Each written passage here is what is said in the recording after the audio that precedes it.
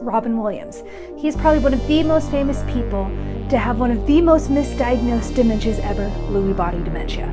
Lewy body dementia is when your brain is clumped up with a bunch of these guys, Lewy bodies, which are misformed proteins.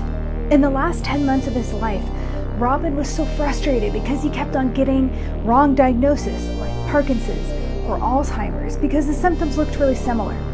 However, what stood out as one of his biggest symptoms were very vivid hallucinations and false beliefs.